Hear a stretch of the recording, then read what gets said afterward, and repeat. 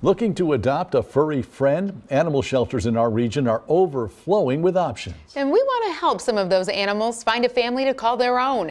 News 3's JC Brian takes us to Murfreesboro.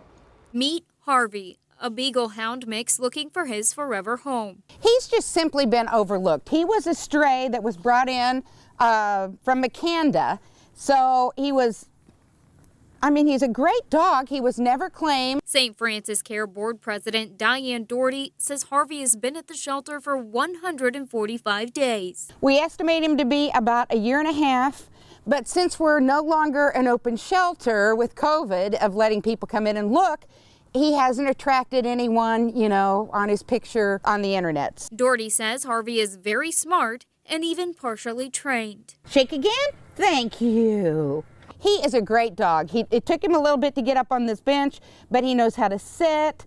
His kennel is clean, so he has been housebroken at one point. So just a little refresher on that, and I think he would be good to go. Harvey is 47 pounds and loves people. He really has a great personality. Sometimes older dogs have baggage. But he really doesn't have any baggage with him. He loves everybody. He's sweet. He is up to date on shots, microchipped, and neutered. Thank God we have him.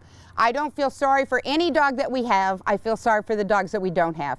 But thank God we have him. He's been given a great home here in Murfreesboro. But he needs his own couch. JC Brian, News 3.